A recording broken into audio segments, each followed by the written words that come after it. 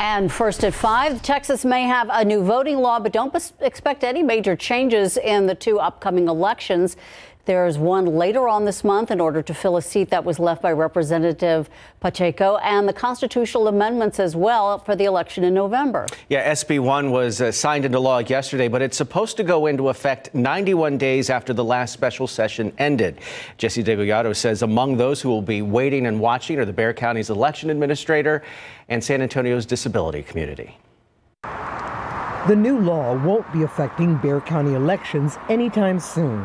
It won't go into effect by law until December at the earliest, depending on the swirl of pending litigation trying to stop the new voting law. We are in a holding pattern, so at this point, it will have no effect on the 2 upcoming elections that we're doing. But when it does, says Callanan, I do believe it will have some effect.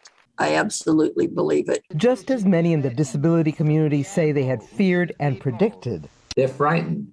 They don't know what to believe. A disability advocate with Rev Up Texas says, for instance, the new law will make it harder for disabled voters to get the help they need. Their attendant may be charged with a felony if they help them fill out even their mail-in ballot. They'll also have to verify the reason why they need a personal attendant to help them vote. It would be a new form with a new requirement.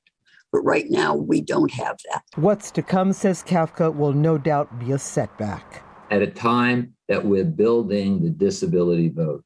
But in response, he says, starting next week, September 13th to the 20th, is National Disability Voter Registration Week. We're going to do everything to try to educate our people and keep the turnout going, but it is right now sending a chilling effect. Jesse Degollado, KSAT 12 News.